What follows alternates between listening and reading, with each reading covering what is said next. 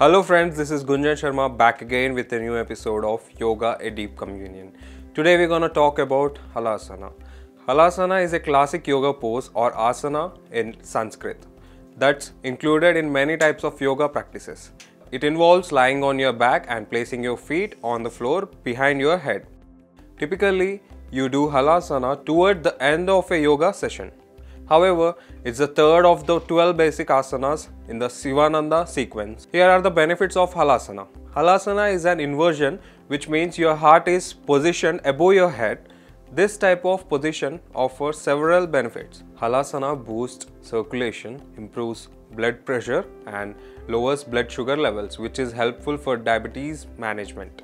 Halasana stretches your spine and strengthens and tones your back muscles. It helps prevent and relieve tightness in your neck, shoulder and back. The pose also strengthens your shoulders, arms and legs. Practicing Halasana enhances flexibility, which improves muscle and joint mobility. It also makes your spine more supple, which may help ease muscle tension and improve posture.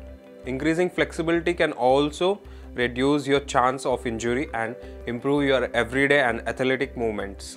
Halasana also stimulates digestion, so it may be useful for constipation. Plough Pose allows you to relax, which helps relieve stress and tension, both physically and mentally.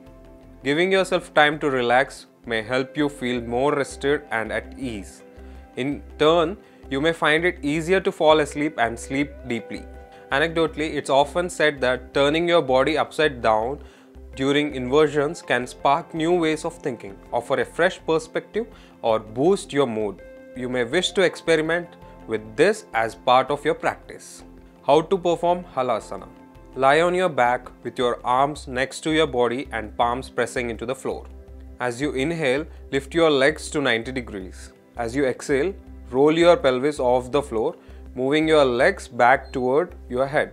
Slowly lower your legs over your head toward the floor. Position your hands on your lower back for support.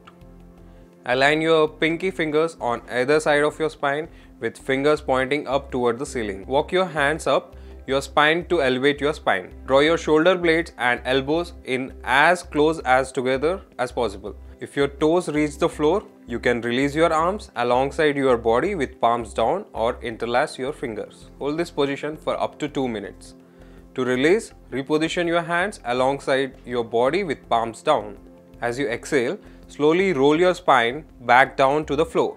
Pause with your legs extended to 90 degrees. As you exhale, engage your abdominal and slowly lower your legs to the floor or simply bend your knees and place your feet on the floor. Alignment tips. Keep your neck in line with your spine while looking upward. Try to rest your weight on your upper shoulder, not your neck and head. Don't move your neck from side to side or turn to look in another direction while your feet are overhead. If it's not possible to place your hands on your spine, you may place them on the sides of your hip. For greater comfort and ease, bend your knees slightly. Tuck your chin into your chest, putting slight pressure on your chest. Notice if you are yielding your weight onto one side more than the other and adjust accordingly. Activate your shoulder and arm muscles to keep from putting too much pressure on your neck.